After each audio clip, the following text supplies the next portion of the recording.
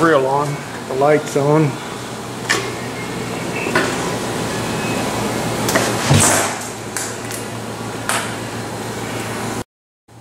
Alright, we got our wig-wag box mounted. This wire calls to direct to the battery with a fuse, so I scavenged that off of the truck, put an eyelet on it, and we'll hook it to that post right there later.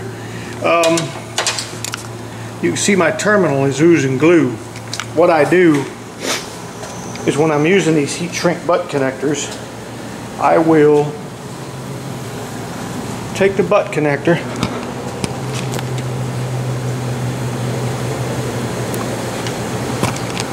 and ooze a little bit of dielectric grease in each terminal.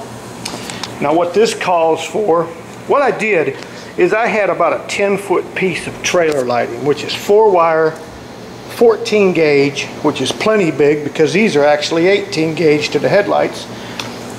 This is the feed to the high beam. What you have to do is you have to basically cut it.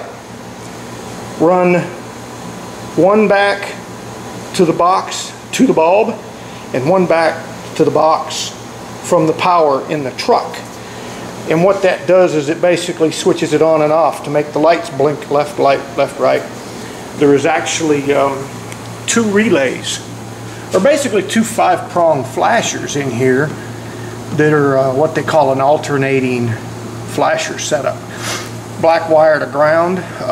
This is a good place for it. It's kind of out in the open. Just ran my black wire with an eyelet there to ground. Got my wires here close to the battery. That one's positive. You know, the yellow and white go to one, the blue and white go to another headlight.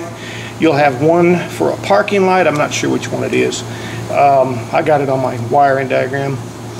You got one key switch and one, well actually not key switch, one is to the switch that turns the wig-wags on, and then you'll actually have one for low beams. So when you have the low beam lights on, it basically lets you run all the beams at the same time, so you're not losing a headlight when they flash on and off. This is the wiring diagram right there. It's pretty self-explanatory step by step. It tells you if you got a negative switched headlight, which means negative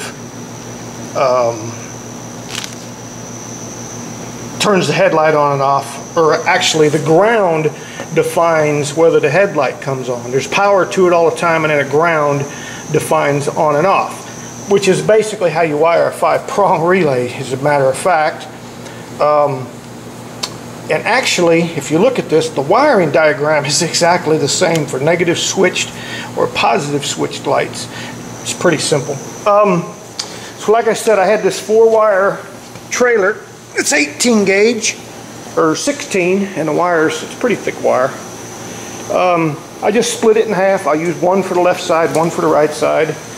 Obviously the right headlight's going to need a lot more wire than the left headlight, and you just make sure, you know, you diagram what you're doing, and that way when you go to hook it up, you can look at your paper and know what you've got wired.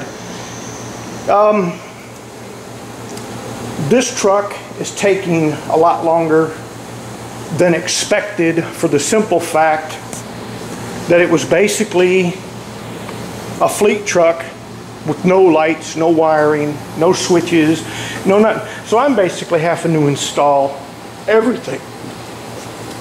The only thing I won't have to install is there's 110 volt work lights here that are in these boxes, and they bolt here.